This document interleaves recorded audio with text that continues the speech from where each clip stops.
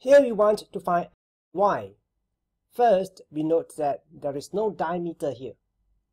Second, although we have a cyclic quadrilateral, we do not have the value of the angle at the vertices of the cyclic quadrilateral.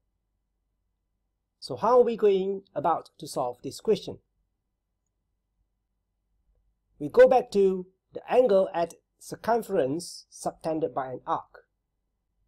Angle 45 degrees is an angle at circumference that is subtended by arc CE. Arc CE also subtend another angle at circumference here. So the angle here is also 45 degrees. This angle 60 degrees is an angle at circumference that is subtended by arc CF.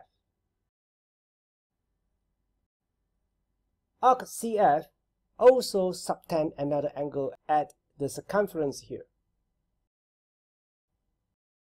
So the angle here is also 60 degrees.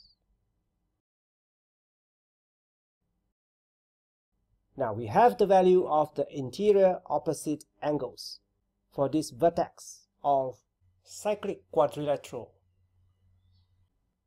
It is 60 plus 45, which is 105 degrees. Now we can find out the value of angle y. This is angle y. This is interior angle next to angle y. This is the interior angle opposite the interior angle just now. And this angle is the same as angle y. So angle y is 105 degrees. Or we can do it step by step. Angle here is 180 minus 105. Because when we add them up, these two angles equals 180 degrees. There are interior opposite angles, so it is 75.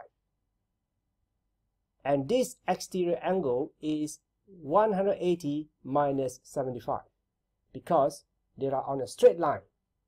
And the angle on a straight line is 180 degrees. So the answer is again 105 degrees. Please do the quiz.